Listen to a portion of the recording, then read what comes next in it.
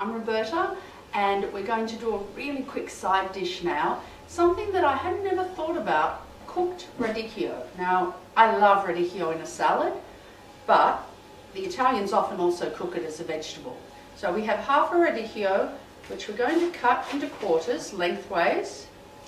We want the stem to hold together. Doesn't matter if a few of the leaves come loose. And we're going to pop that in the frying pan with some garlic, some rosemary, and some beautiful red wine vinegar. We're using Alto today.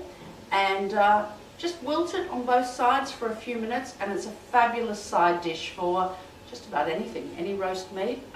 You could even toss it through pasta, that would be delicious. So let's pop it on the stove. Okay, so a tablespoon or so of olive oil into the pan. In goes our crushed clove of garlic.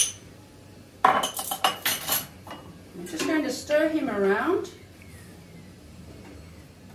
over a low heat, low to medium, for a couple of minutes until it just starts to take on a little bit of colour.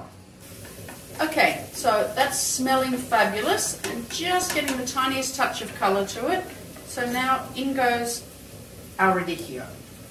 Just however you can put it so that they all fit in. This is a nice big one, so he's going to fill the pan, but that's good because it's going to wilt down. Okay, radicchio in there. Another tablespoon of olive oil over the top. You know what? You can also just go drizzle, drizzle, drizzle. This is not one of those precise recipes. I don't know any Italian who measures olive oil. Rosemary over the top. Now, rosemary and radicchio seems like a strange combination, but trust me, when you taste it, it works. And rosemary is one of those herbs that's so easy to grow. I'm no gardener, but my rosemary goes crazy. A little bit of salt. Again, don't be shy. Salt is flavour. And about a tablespoon. Again, you don't have to be too precise, but you don't want to overdo it with the vinegar, so maybe this one you do want to measure the vinegar. Sounds great. Okay, we're going to cook that for about 3 minutes, just until it started to wilt down. Then we're going to carefully turn it over. Again, you don't have to be too careful with it, and cook it for another 3 minutes or so.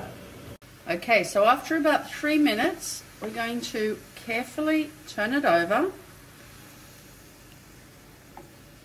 And it depends on the thickness of the radicchio, it depends on the heat of the pan, so the timing can't be too precise, but it started to wilt down nicely.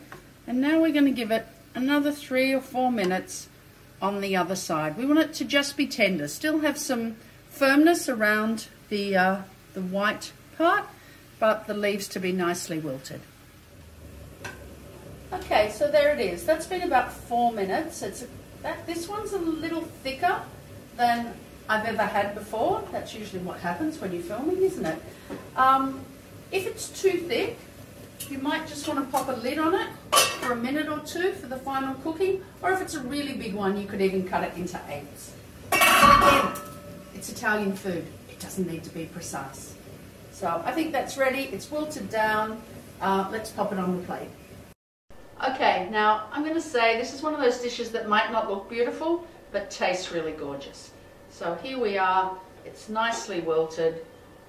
It's on the platter. It smells great. You can smell the rosemary, the garlic, and that beautiful red wine vinegar just gives it a really nice smell. Don't waste any of that. Over the top. Yum, yum, yum.